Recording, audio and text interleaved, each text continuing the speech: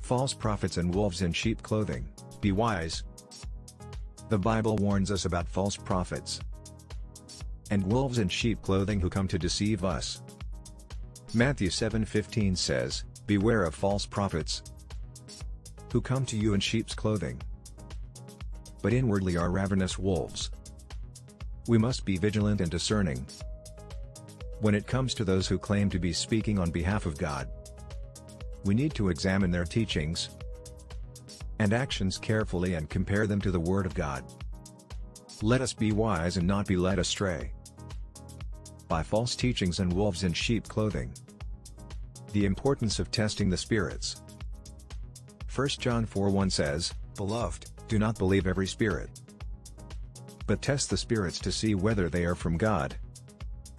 For many false prophets have gone out into the world." We need to be diligent in testing the spirits to see if they are from God.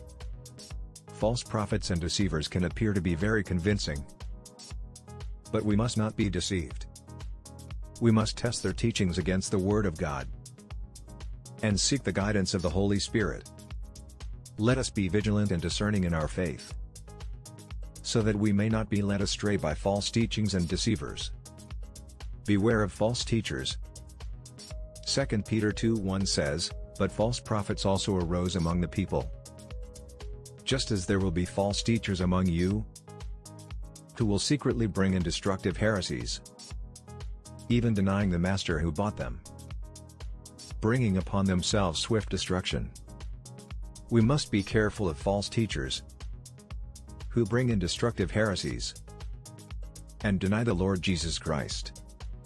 We need to test their teachings against the Word of God and be discerning in our faith.